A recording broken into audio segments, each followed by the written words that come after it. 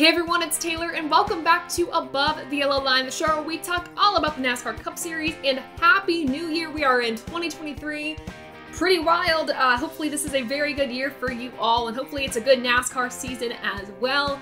But for this video, we are doing part 2 of the merchandise episode. I showed you all what I had in part 1, half of my collection. I'll show you the second half of my NASCAR collection in this episode. So without further ado, no more stalling, let's get to it.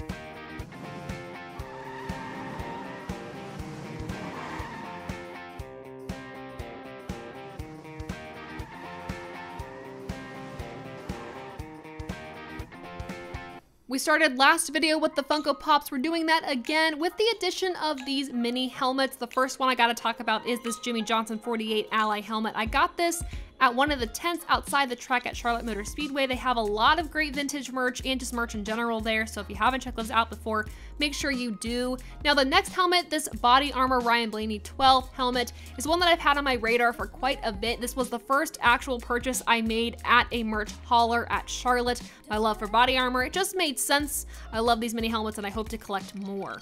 Now for these Funko Pops, the hardest one to find was the Truex one, but the one I'm most proud of is one that Sawyer actually found at a retro gaming store. It was this Dale Earnhardt one, the first Funko Pop in the NASCAR collection. This, if you don't have one of these, the gas can drinkware things, get one. They're so much fun. Then of course a few trinkets here and there that I have, a Frisbee, some tires coming up on your screen. But then we gotta move on to the Stroker Ace vinyl. I have not listened to it yet. I also haven't seen the Stroker Ace movie. I wanna see the movie before I am able to listen to this, and hopefully I might do that on a live stream, so stay tuned for that. But this was a very exciting find. You guys, these pins, I love pins. These were all designed by Rob Branding. He made the ATYL logo. Also, of course, ATYL crew member. They are fantastic. Link in bio to find those. With pins looked at, it's time to move on to the flags that I have in my collection. One of these being the Tony Stewart number 14 Stewart-Haas Racing one. Next up is one of my prized NASCAR possessions. I've had this flag signed by members of NASCAR and drivers in the Cup Series since 2018 when I really got invested in the sport. This flag's been signed by Ryan Blaney, Bubba Wallace, Eric Jones, Kyle Larson, Austin Dillon, Chris Buescher, Joey Logano. The most recent signatures from last year come from Brad Keselowski, Todd Gilliland, Kelly Earnhardt, and Kyle Busch at Michigan. And then this poster that I'm excited to have as part of the 2023 ATYL set from Lou Creative. I won this in a contest. You might hear that a lot during these videos too, but I was very stoked to win this because there are some awesome designs on this poster. Then we move on to hats. I had this hat signed at the RFK Fan Day by Jack Roush, Brad, and Chris. The next hat is very special to me. It is a Dale Earnhardt Sr. 7-time champ hat. This is one of my favorite hats of all time. And then we move on to a signed Alex Bowman Nationwide 88 hat. I won this in another contest a few years back. It's one of my favorite hats as well. I could say that about a lot of these hats, quite honestly. We have a Napa Racing hat, kind of a red, white, and blue theme, and then we have another Napa Racing hat that I actually got, I believe, after Chase Elliott won the championship. Moving on to some more hats, this Toyota Racing one I got at the track. This was a gift from Dom Joseph, this Kurt Busch number 1 Monster Energy hat. Then the exclusive ATYL hat, you can't find it anywhere, just have to include it because it is technically merch. We got a Joey Logano hat, another gift from Dom Joseph. He was cleaning out his collection, sent that to me, very grateful for that. And then a Team Penske hat that my sister actually found at a Goodwill. And after hats, we go to cars. And you guys, I kind of underestimated how many cars I have at my apartment. I have a lot of 164s that I've just kept in drawers, and when I run out of drawers, I go to shoe boxes. So this is what I have in that collection. Some of these are a bit newer from last season. We have the Josh Berry one, that's one of my favorites. The Fastenal car. We have some of the testing cars as well that I made sure I tried to collect all of those. I think I'm missing 1 or 2. The Joey Logano AAA one is great too.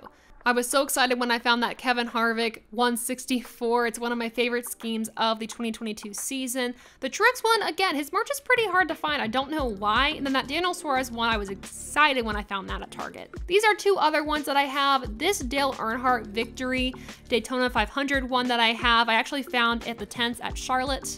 And moving on to some more 164s. Some of these are a little bit older. This is when I first started collecting the 164s, so it wasn't too long ago.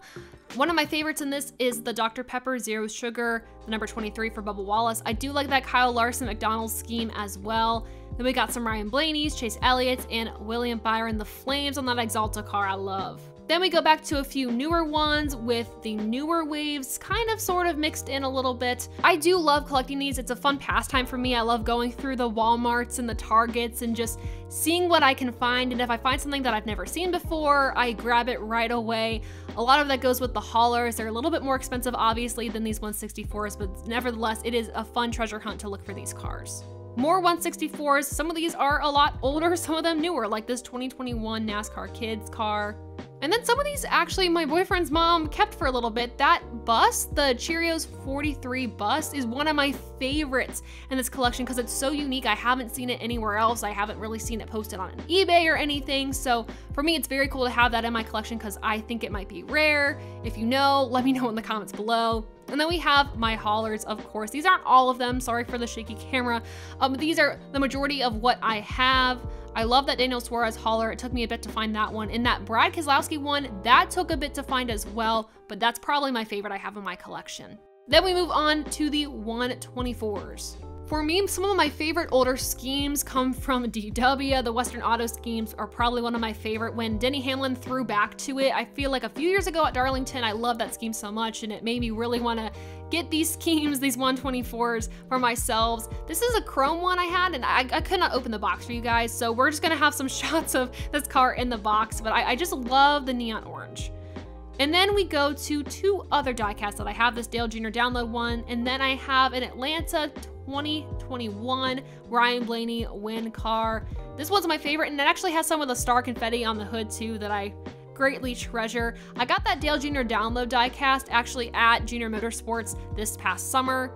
Then you all know these cars. These are the Dale Jr. and Dale Sr. cars that they ran at the exhibition race in Japan in 1998.